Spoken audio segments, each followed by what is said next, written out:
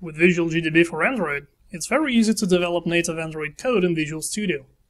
Just click New Project, select VisualGDB, Android App Wizard, then select Create New App, go on with the default project names, select a platform, and click Finish. That's it! You now have a Visual Studio project that you can compile and run on your Android device.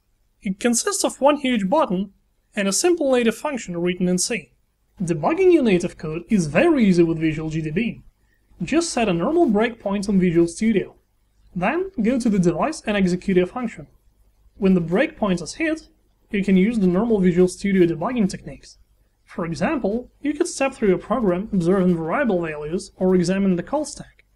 Or you can hover the mouse over a variable and click to modify its value. Let's change the button press counter value to 1024. You can also run normal GDB commands using the GDB session window. For example, printf with a custom format string.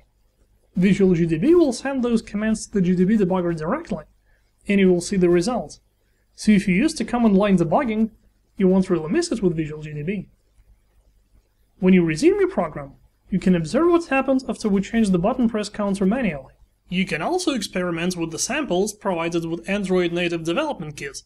Just select Clone Sample from NDK, press Next, select a sample from the list, press Next again, and complete the wizard by pressing Finish.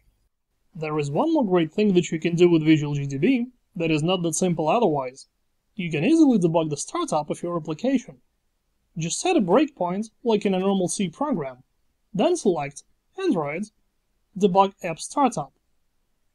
From now on, VisualGDB will do everything completely automatically for you. It will install your package file to the device. Then, it will start the app in a special suspended mode, so that none of your breakpoints will be missed while the debugger is initializing. Next, it will verify the consistency of all debugging tools and set up a debugging connection. Then, it will automatically analyze the native libraries that are loaded into the app and will load debugging symbols for those libraries. Finally, it will bind all your breakpoints and let the program continue until one of your breakpoints is hit. When this happens, VisualGDB will fetch the stack trace for you, so you can use the normal Visual Studio windows to examine your program state. For example, let's look at the Android app entry function that calls Android main. This function is defined in the Android native app glue file that is provided by NDK. You can browse through the function and hover the mouse over variables to see their values. This works just like you're debugging a normal Windows application with Visual Studio. For example, here is the Android app variable that contains pointers to various system structures.